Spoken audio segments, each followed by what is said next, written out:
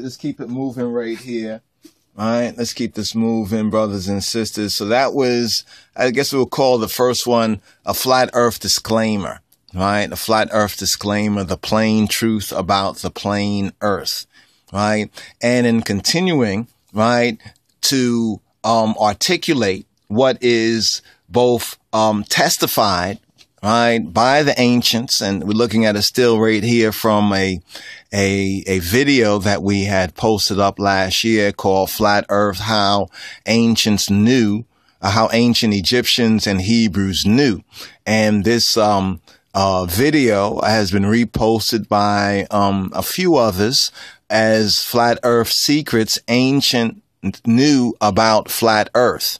Now, as we mentioned before, in our view and from our reading and discerning of scripture, that the earth is not flat. There are heights and there are depths. But what is clearly observable and testifiable within the ancient scrolls and the scriptures, and also by our own observation, is that the horizon is level. There's a level horizon, or we can say there's a flat horizons, actually, and a little more scrutinizing of scripture and also the available evidence. There is two horizons, right? There are two horizons. There are the east and the west, right? And we're here in the Western world, in the Western horizon. There's the east and there's the Western horizon. Now, as we study the scriptures and as we recognize the fact that Moses was learned in all the wisdom, the chokmah, right, of the Egypts, of the Bnei Mitzrayim, the Bnei Mitzrayim, of the sons of Egypt. It's interesting when we start to compare, right, and contrast. Right? Compare and contrast. We did this with the Nut and the Geb, right? Point of view and reference, and also seeing within Genesis or Bereshith how Adam was formed, or some would say reformed, but was Yetzer from the Ophar or the Afar of the Aduma. So we have Adam, Aduma, right? So even within the word sound, we have that point of view and that reference, like Ish and Isha on that particular level. Now, when we look at Nut, right, according to the Bnei Mitzrayim or the ancient Egyptians, Nut is arced over. Well, first of all, she is a she. This is interesting too. When we start to look at the particular gender references within the Shemitic scripture, the Afro-Shemitic scriptures, such as the Hebrew Bible. Also, when we look into the Ethiopic and the Ethiopic book of Enoch, the Metzhafa Henok, and also the Ethiopic book of Jubilee, of the Metzhafa Kufale, also known as Little Genesis. And we start to scrutinize these works and study these works, and also, look and listen to the research of other researchers. It is very interesting, the evidence that actually proves that the earth is not a ball or ball. The earth is not a ball or a ball or a globe. The earth is not a globe, right? This is the point that really we need to affirm. Now, whether we agree with or we don't agree with a lot of the flat earth speculation by some of those special interest groups, there are certain groups out there that are seeking to put out a particular flat earth view, right? And even seeking to be very it's almost like a I can say almost dictatorial in this science and teaching. I think we need to recognize that this is something that we all need to explore, right, for ourselves. But the main thing is to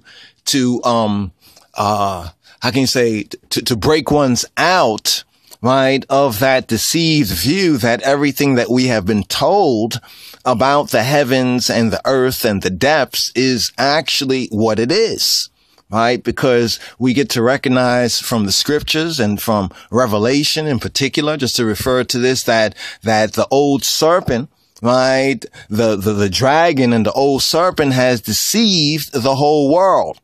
Now, it might not seem so important, but it is something as basic as whether the earth is a ball, whether the earth is flat, or whether the earth is plane, causes so much vehement resistance. You know, it's like ones say, you can't, you know, once have bought into something that they have not even investigated. And this is probably the first time that maybe we all are really beginning to seriously scrutinize this. And not saying that, well, you need to believe, and ones are seeking to force one to say, well, the earth is flat. Well, is the earth flat? Right? Is it really flat? Is it flat? I think we should look at the fact that it is not a planet. A planet is a wandering star.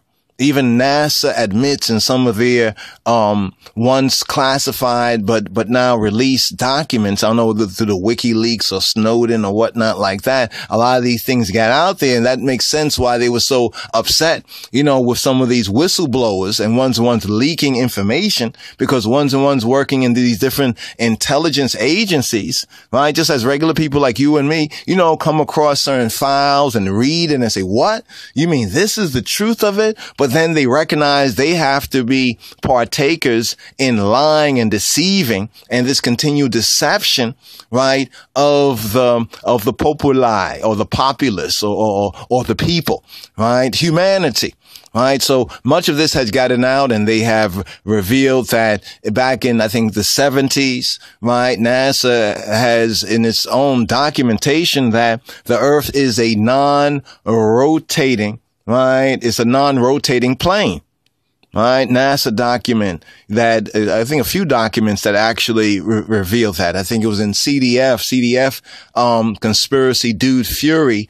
He has a particular vid or so, I think more recent video about the whole flat earth thing right there. Check that out. I think he also has that documentation. He references that documentation and gives like an on-screen, kind of snapshot of that particular information. So ones, you know, don't have to believe anything that we're saying, but go and search it out for yourself, right? Go and prove it for yourself. Anywhere that you stand on earth, especially at a certain height or an altitude, right? Whether it's on top of the roof of a building, you know, and if it's a pretty tall building, and you look around,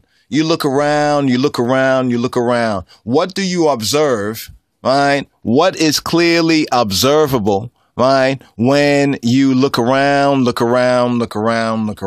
right? What do you observe when you look around? The thing that you observe when you look around, is that the earth, right, is not a ball, right? That's the thing that you can clearly observe. See, here's what happens. People look up, right? And when they look up, what you see is the arc of the firmament, right? When you look up, you see the arc of the firmament. And when you're looking at the arc of the firmament, know this, that the ancients already saw it, right? And they already scientifically, in their own ancient scientific, you could say, expression, sought to define it as Nut, right? Nut. Here we have the waters above the firmament, right? And here we have the firmament. What is the firmament? Now we can go into the Hebrew. We've done this in previous vids, right? Going into the Hebrew of the heavens, and hopefully we'll go over this again, right? Because this is a really very interesting, right? And it is a very interesting subject matter. And unless you just lock down, some folks and some brothers and sisters, you know, even amongst I and I are like, you know, we gone mad, we gone crazy to believe this. But then hold on for a moment, right? Let's look at the observable evidence. Have you noticed when you're at a particular height, whether on a roof, a mountaintop, or, you know, where you could look around, you could look down and look around, you notice that the earth is always, right, flat, right? The earth is flat. Now, of course, there's buildings, you know, the land, the plain truth of the plain earth is that it's level and there's no spherical curve. Now, there is the illusion that you might see with your eyes, or really, you really don't see with your eyes, but you imagine it because you've already been led to believe that the earth is a globe. See, because you've already been led to believe that the earth is a globe, and you've seen globes, and maybe you have a globe in your house, so forth and so on. You know what I mean? As a child, you grew up with this. For someone to say, no, it's not like that. It is more like a plane. You say, what? And it's not even just, there's a plane that unifies the fields, but it's many different planes. See, this is the thing about the plain truth about the plain earth, just in continuing to go forward with this reasonment, but also to make some very clear disclaimers, because we would not like our brothers and sisters and others to think that, well, we're just buying into everything that ones and ones are putting out there about and concerning the so-called flat earth. In fact, from the very beginning, from the very first couple of vids that we really did put forward with a motive, a forethought, as it were, right, concerning this subject matter, to really address this subject matter, because some of these things we, kind of were addressing quietly in our own private research, because we was noticing that from the ancient scriptures, what were written in the ancient scriptures, and getting past the white Anglo-Saxon Protestant English matrix, and getting more into the Afro-Shemitic, right, and the Gu'as, and like the Ethiopic and the Hebrew, and even within some of the cross comparison studies within the ancient Egyptian, or the Metu Neter, as ones would call it. But the real root of that, to decipher that, the key to the ancient Metu Neter is really the Ethiopic. Right? It's really that Afro-Shemitic, the Akala Gu'as, we have a brother, Legacy Allen, who has gone into that very, very much. And bro, if you're checking this out, I don't know if you have completed that work that you let me know you was working on, but definitely would like to, get some communication from you, and thank you for the other information that you shared. A brother named Legacy Allen has gone into a decipherment of the ancient Metu Neter based on the Tigrinya and based on the Akala Gu'as, right? Or Ethiopic, we say Ethiopian, languages. And when you think about it for a moment, since the Nile River, or the Hape, the Nahar, is the only one of the few rivers that actually go from south to north, right? And therefore it must pass through, and some of the rivers actually begin with the mountains of the moon in what we would call ancient Tob, or the good land, the Tob land, Tobia, which the Greeks, upon hearing Tobia, called it Ethiopia. Right. So actually the term Ethiopia has an indigenous, root, and that is Tobia, or the Tob land, when Tob in the Hebrew means the good land. So the root of we could say of the ancient Egyptian civilization, at least one of the true roots, is the Ethiopic root. Right. As we would, refer to it. So in looking through some of these scriptures, right, like the book of Enoch. And it's very clear when we look at the Bible, especially in the New Testament, right, that the New Testament writers, and even the Moshiach himself, Rabboni Yeshua himself, were quite familiar with and acquainted with these writings that in the Western Gentile world were lost, right, until virtually maybe 200 to 300 years ago. And these documents speak of the sun and even the moon as orbiting. The sun and the moon as orbiting, right, over the plane Earth, or the Earth plane. That the sun and the moon orbits above the earth plane. And this is also has been observable, right, by even so-called amateur, astronomers, and one sending up, certain kind of, high, altitude, like weather balloon type devices with cameras on it, actually seeing the sunspots on the cloud. Now the liars and deceivers would like to make us believe, well, that's just our perception of it, that it's really 93,000 miles so-called away. Well, that is not what we observe by natural scientia or natural scientia, by natural science or knowledge or gnosis, right? Ye shall know the truth, and the truth shall set you free. Now, this brings us to the heavens, right? See, the earth is a plane, but the heavens is a globe. The heavens turn. It's the heavens that turn around this plane, or the plane earth, the earth plane. It's the heavens that's a globe, right? This is what we have observed. And this is also what we can point to within the evidence that we have, both ancient, right, modern, and much of it, right, is observable, right? Much of it is observable because we're not the first to look up and observe the heavens, right? We're not the first to look around, right, and observe the earth, right? Or to recognize the depths, the amazing, we could say, majesty, right, of the creation. See, it's about the creation, right? It's about the blameless creator, right? And in the scriptures, it's pointed out that he who created the heavens, the earth, and the depths, right? So these are three areas to look at. We have the heavens, we have the earth, and then we have the depths. I have the Tehillim right here. And Tehillim is the Mizmor, or the Psalms of David, right? In the Hebrew and an English translation. So when we go to Psalm 24, just hear this right here, right? Right? As we seek to build on the ancient truth and to see that the ancient truth is observable. Ones will say, well, this was just poetry. Well, yes, no doubt there was, the spirit of, the spirit of truth is poetic. They talk about poetic justice. Yes, the scriptures is poetic.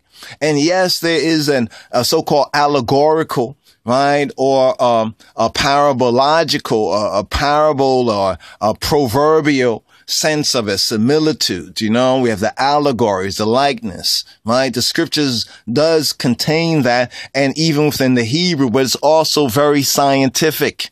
This is what we want to point out, that not only is the Hebrew or the scriptures, especially when we're looking at the Hebrew, but even also the Greek, right? But first things first, get a good groundation right here. It says the earth is the Lord's, right? The earth is the Yahweh's, and the fullness thereof, the world and they that dwell therein. It says, for he hath founded it upon the seas. Hold up for a moment. So the earth, it says the earth is the Yahweh's, right? La Yehovah ha'eretz, right? La Yehovah, la Yahweh ha'eretz. The earth is the Yahweh's, the he who be who he be. Baruch Hu, Baruch Hashem, right? Blessed be he, blessed be the name. Meloah, and the fullness thereof. The fullness thereof. Tebel, the inhabited regions, the Tebel, the world, as it says, the Tebel, right? The world and they that dwell therein, where Yoshbei Baha, and those that dwell in her, right? In her. So there's the Tebel. Now, when it says the earth is the Yahweh's, this is a noble preface that has a deep, deep meaning, right? Although Zion Zion was his dwelling place, his presence, his sovereignty. extended throughout the world. The same thought occurred in the prayer that's offered, right, for the livocation of Shlomo's Mikdash or Solomon's temple, where he says, behold, look, see, hine, look, sight, eneho, heaven and the heaven of heavens cannot contain thee. How much less this house that I have builded, in 1 Kings 8:27, right? In 8:27. So we're speaking about the Adonai, the Adonai of the universe. We're speaking about, Melech HaOlam. We're speaking about the eternal king, right? We're speaking about the king of the universe. We're speaking about the universal God, the universal power, right? The true creator, right? The true creator of the heavens, right? And the earth, and also the deeps or the depths called the seas. So in verse 2 of Psalm 24, it says, for he hath founded it. He hath founded it upon the seas. He founded it upon what? He founded it upon the seas. Founded what? What is the it? The world, the Tebel, right? The inhabited portions, right? The portions that are inhabited by men, by humanity, by human being, right? By human beings. He founded the earth. Notice this, and the world is founded upon the seas.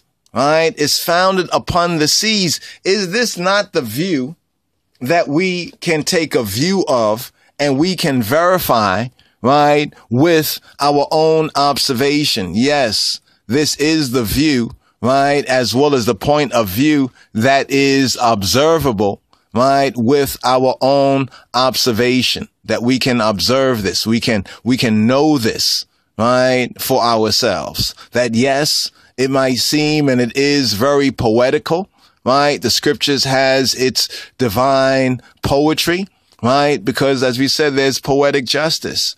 There is that harmony, right, in the truth. The truth is harmonious. You know, it's like when we come across, like when the brother had said a thing, Dreddy, right? Dredd from, You've Been Exposed, the YouTube channel. When he said that when he was looking through, you know, he has a telescope, like I think a high grade, pretty quality, high grade telescope. And he was observing, he was looking at the so-called planets, right? And when he was looking at the planets, he noticed that it was like looking through water.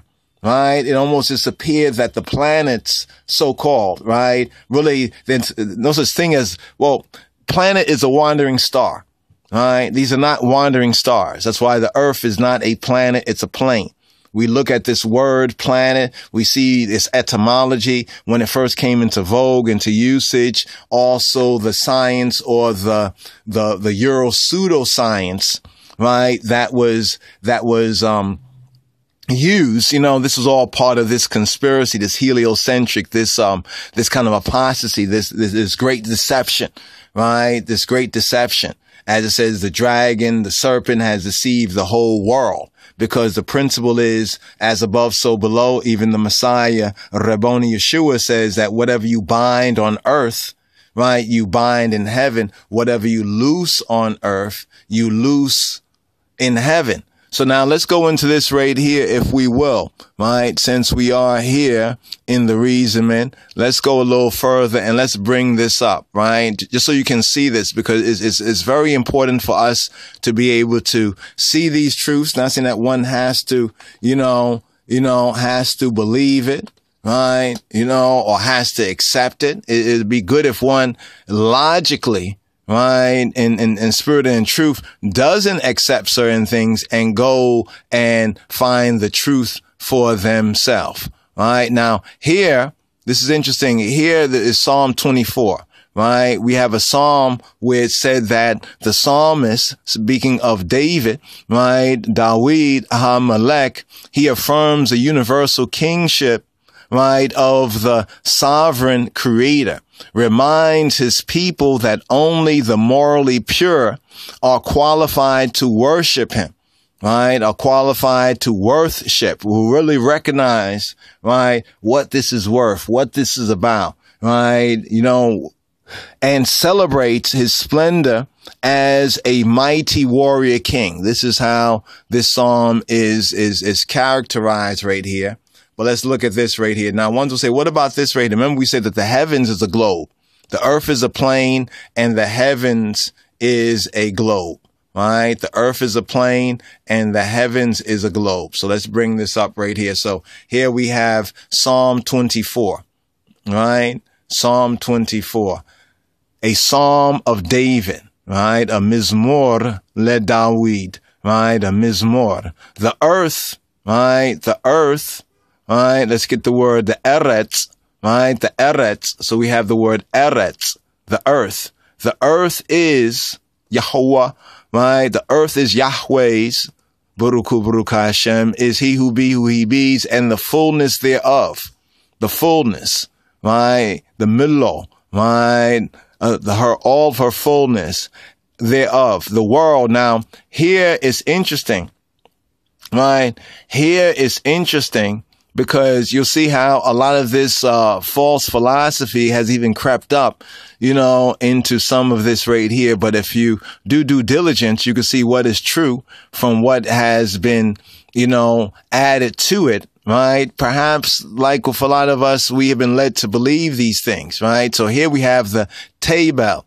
The table, it says the earth as moist and therefore inhabited. So we had two words. We have the earth is the Lord's, right? And it says the world, right? The world, the earth as moist and therefore inhabited. They say by extension, the globe. This is incorrect right here. Strike that out. By implication, it means the inhabitants, right? And it's speaking of the land, right? The habitable part, the part that's habited. So we have two terms. We have the earth. Notice this. The earth is Yahweh's, right? The earth is Jehovah's, right? The earth is Jehovah's, la Yehovah ha'eretz, right? And the fullness thereof, lo'aha, and all of her fullness, the world, or the table, right? And they that dwell therein, why Yoshbei Baha, right? Why Yoshbei Baha, and all those who sit therein. So let's go to this root here. Does this have anything to do with globe? Notice what the word means. You see how they inserted that there within the Strong's Concordance in the secondary way, right? To still try to eke in there that whole global. That global idea has to do with Baal and Baal, right? But here we have the H2986, Yabal, right? What does Yabal mean? It means to flow, right? To flow, causatively, to bring, especially with pomp, right? So it means to bring, to carry forth, to flow. So we have Yabal. You know what Yabal, right? We have Yabal. You see Yabal here, it's a stream. It's a water course, a stream, a water course. All right. Remember, we're looking at the Tebel. We have the antediluvian patriarch Yabal, right? Right. Then we have Yabel, right? Yabel there. Now we go over here. We're getting into another word, right? So the idea, the central idea, right? The central idea we have for the inhabited portions are the portions which are well watered, right? Because man, he can live a while without food, for a moment, but not, without water, right? So here you see the first entry means to flow, right? To flow. So here we go right here, to flow. And then it can mean to bring, right? A stream, right? And then also Jubilee, Yabal, Yobel, right? We also have that link right there, right? So maybe it sounds similar in English, right? Yobel, Yobal, Yabal, global, right? But it's not the same, right? See, the whole global idea implies a ball, right, that the earth is a ball. But we can clearly see, right, on the two horizons, right, we can clearly see the flat horizon or the level horizon. So right here, this term for the world, right, is the Tebel. The Tebel is the earth, is the moist and the inhabited portions.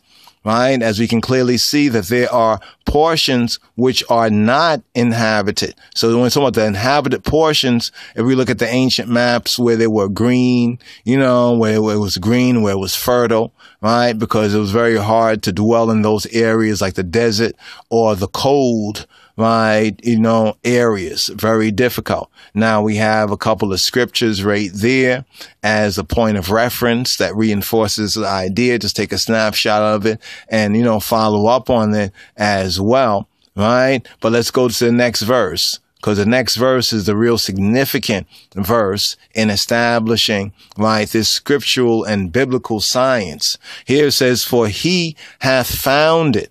Right. So the word, yasad, for he hath founded. He has done what? He has founded it upon the seas.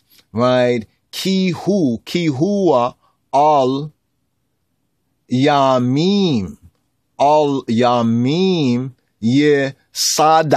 Yesada, for he hath founded, Yasad. Right? Yasad means to set, literally or figuratively, in an intensive way, to found. In a reflexive sense is to sit down together, to settle, to consult. But he has said it so. For he hath founded what?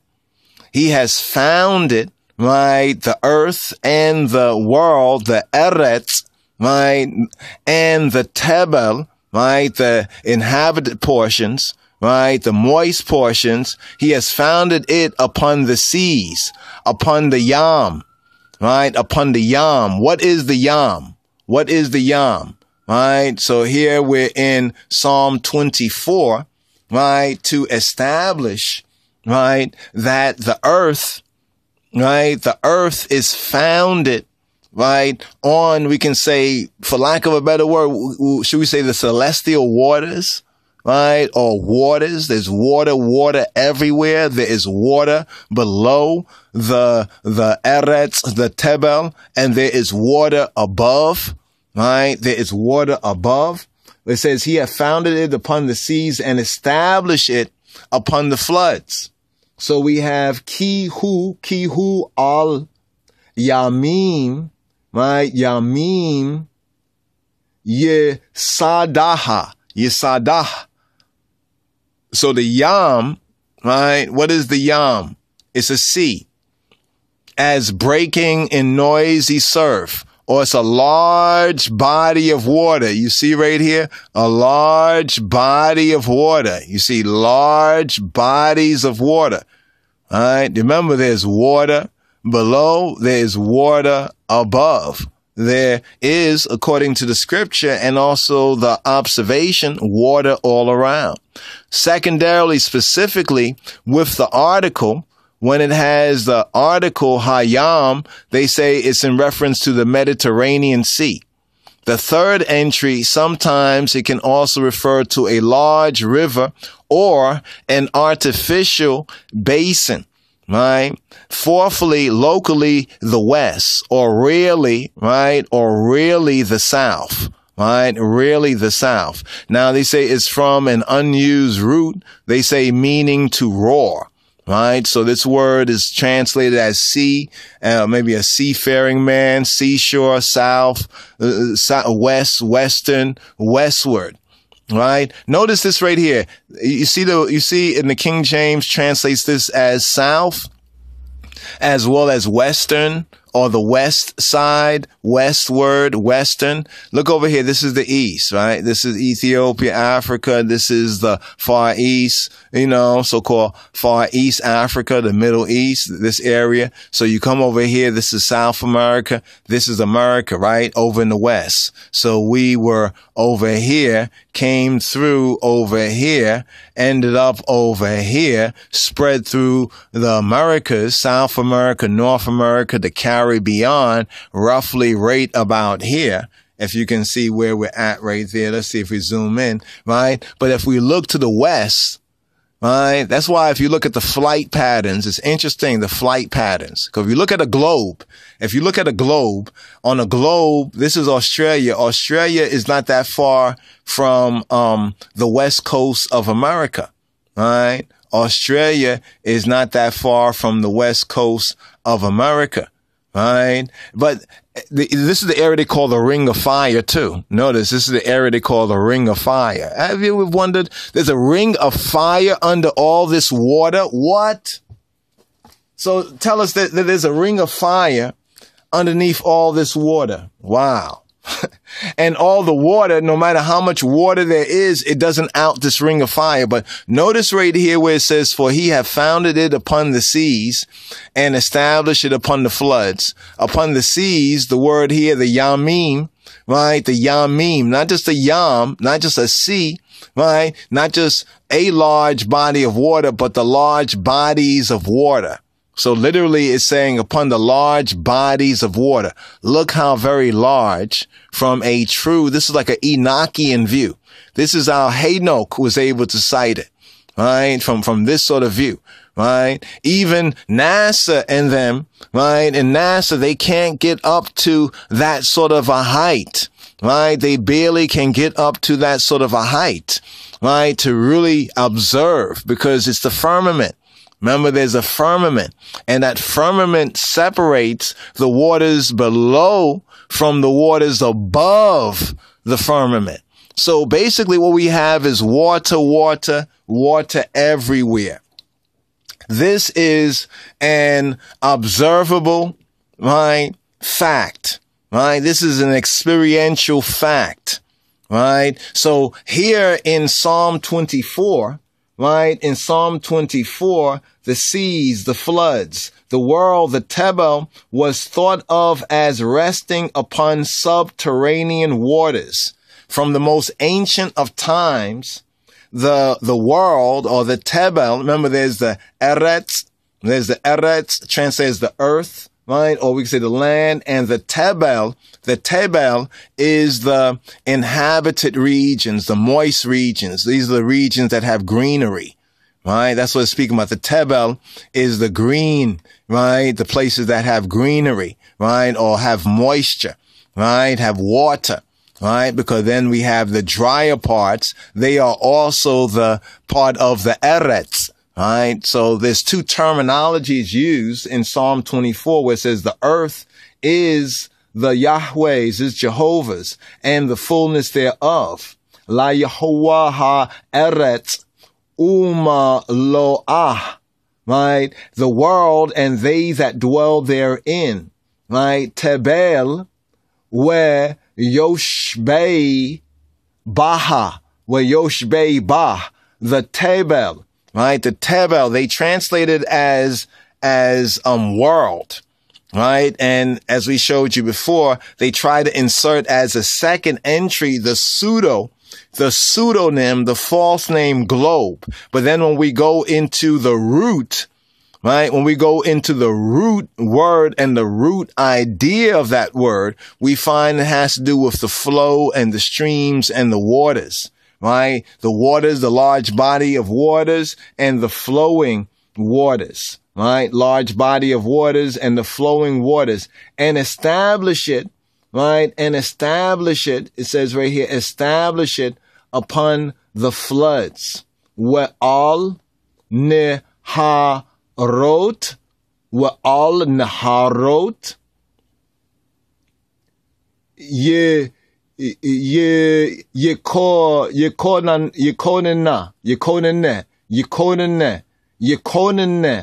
right?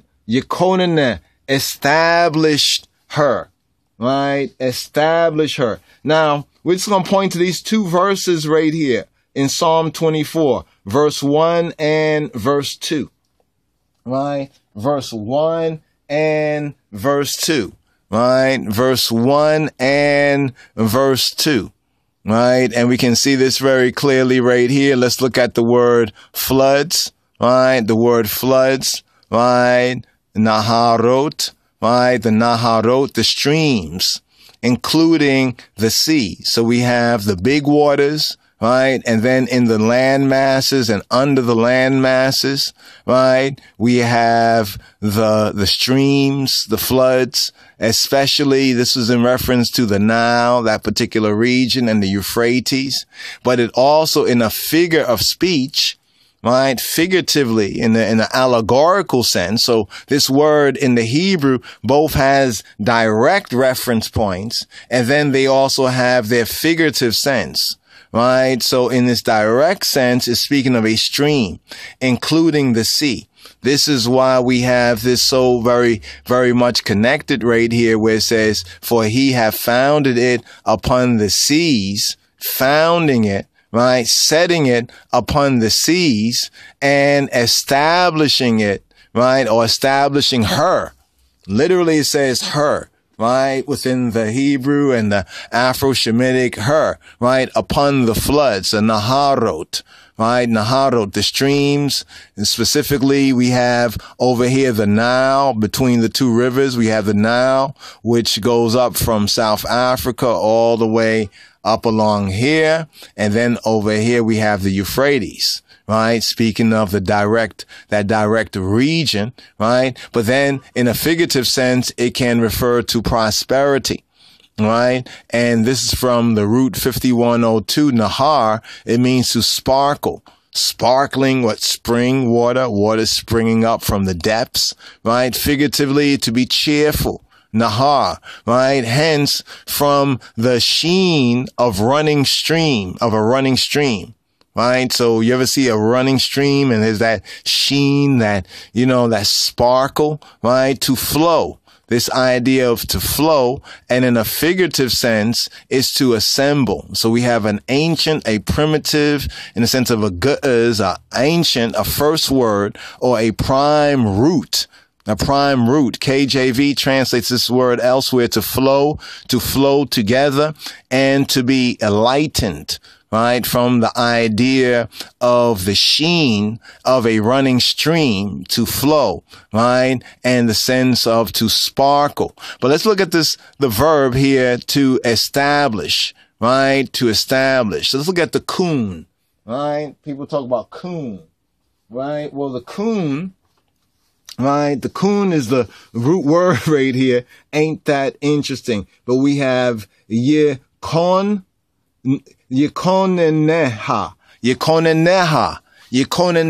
What is Yekoneneha? Yekoneneha is that she is kuned, right? She is kuned. She is erected, stand perpendicular, right? We have perpendicular. Get to this root right here, kun. This is the Hebrew kun, right? Or kawan, kun, the H3559. Right? For he hath founded upon the seas and establish, right? And establish her, right? And, Yekoneneha. He's established her, hence causatively to set up in a great variety of applications. All right. And we see a great variety of that application of the blameless creator in the creation and the different land and the water. And just how creation is created, right? How the blameless creator has created, whether in the literal sense, to establish, to fix, to prepare, to apply, or in the figurative sense, to appoint, to render sure, to be proper or prosperous, right? Proper or prosperous, right? So we see this root word right here. So just in these first, right, in these first two, we can say verses here, where we're speaking of the creation of the world, the establishing, some people would say it's just the ocean currents, but it goes much deeper. Just want to say this for the record, it goes much deeper than just that. But all of that is actually embedded in the sense when we look at the Hebrew, right, hieroglyphs. Is when we look at both the Peshat reading and then we study the key words, right? And studying the key words, we can clearly see this aspect, right? This face. That's why in the scripture it often refers to the face, of the earth, right? The face of the earth. You notice that? The face of the earth. The four corners, right? Notice it also says the four corners of the earth. Some say that's the four cardinal directions of the earth. So then didn't know we was gonna get into that right there, but that is a interesting observation in the Psalms, right? In the Psalms, and we can go into even other ancient cultures, right? Where they praise the creation and the creator and the creation.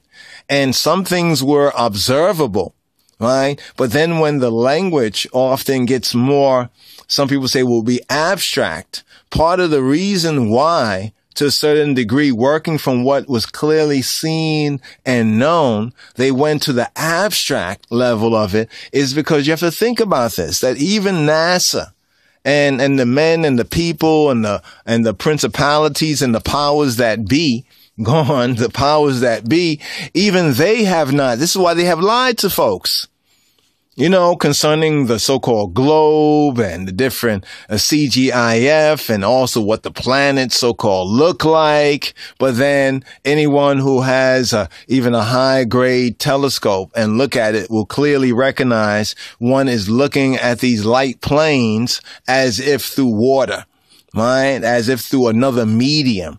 Also explains why, you know, the so-called astronauts, you know, with their practice in water, right? Because there are waters. So the scripture, the Hebrew, Torah, right? And the Hebrew Bible, right? And what Moshe being learned in all the wisdom of the Egypts, what he has disclosed to us is right and exact. But see, we have to study this. Right. And see, in studying this also, it's important to come out of that white Anglo-Saxon Protestant Gentile mind. And see, we're pointing this out not against so much the men and people, but the way of thinking. Right. You know how ones have so-called been led to thunk it, so to speak. Now, people say, well, why do we have this here? Because in looking at this, if you notice this right here, right, is this, right? This right here is also this, right? But this, the circle right here, right? The circle is the circle of the heavens, right? It's the circle of the heavens. This also can be verified, right, by a contextual and accurate study of both ancient scriptures and texts, such as we could say the Hebrew Torah, but also in ancient Mitzrayim, or so-called Kemet, or Kermet, in ancient Kermet. Actually, if you read the glyphs properly, it'll be Kermet, not Kemet, Kermet. But anyway, in ancient Egypt and the B'nai Mitzrayim, they also understood this. All of the ancients understood, right, that the heavens, right, turn. The heavens is a globe, right, and the earth is a plane. Right. The earth is a plane. It's like a unified field, actually. Right. A unified field, because there are planes in that unified field, or there are planes in that plane. Right. This is the plain truth of the earth. This is why with the flat earth, right, agenda, you know, we kind of pull back off of that and say that, well, the earth is not flat.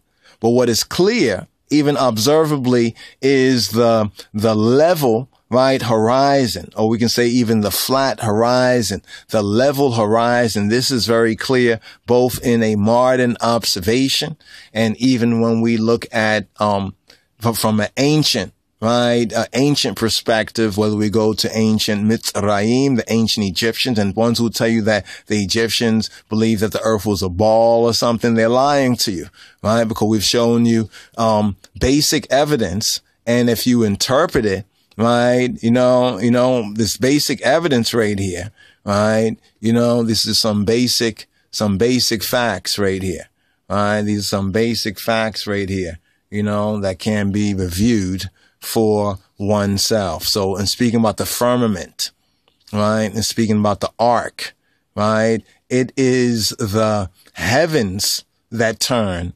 The heavens turn around the plane, or the earth plane. The heavens turn around the earth plane. The earth as Psalm 24 so clearly, right? Psalm 24 so clearly articulates. Let's go over it one more time. A Psalm of David.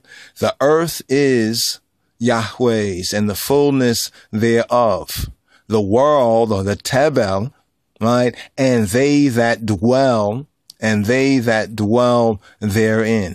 right? Le David Mizmor, La Yahweh Haaretz, Uma Loaha Tebel, We Yoshbei Bah. For he hath founded it, or more correctly, founded her. If you read the Hebrew, founded her, for he hath founded her upon the seas and established her upon the floods. Right? He hath founded her. So the earth plane, right, is founded upon the Yamim, right? Upon the Yamim, upon the seas and the large bodies of water, right? Is founded, is yasad, is set, is founded, right, upon the large bodies of water, the yamim, and establish, right, yekono neha, right, yekono neha, he's cooned her, he's established her, right, upon the naharot, upon the floods. And blessed be he who he be. HaKadosh Baruch Hu.